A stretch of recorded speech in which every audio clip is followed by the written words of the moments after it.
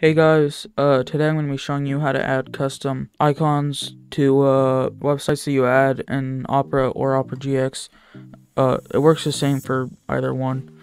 So, let's say you wanted this to be a website. This is just Couples Court. You wanted this to be a website, so you add it as usual, add to Opera, and then you click on it.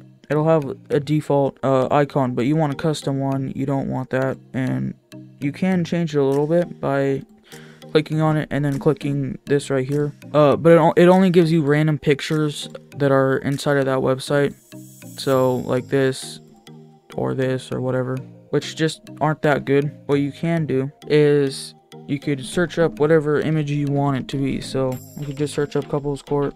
I could find the picture I want, so let's say I wanted this to be the icon for it. You right click it, you click open image in new tab, and then you copy the URL of the image, and then you add it.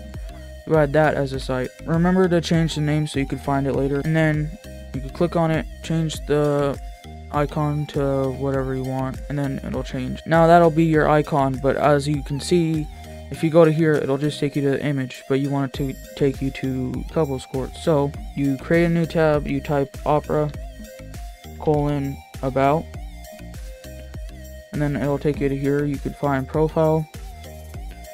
You copy this right here. You open up File Explorer, put that into the search bar, hit enter. Scroll down until you see bookmarks right here. You right click it, open with, and then you click Notepad. You go to edit, find, and then Couples Court or whatever you named the website. So you type that in, you click find next, and then it'll automatically find it. And then you copy the URL that you actually want it to go to. So you want it to go to here, and you put that in here. You paste that right where it says URL.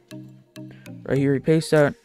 You exit out of here, click save, and now if you close out Opera, open Opera back up, then as you can see, it'll have the icon, everything. You click on it, and it'll actually take you to Couples Court. So yeah, that's how you add custom icons in Opera or Opera GX. This works the same for both of them, and I'll see you guys in the next video.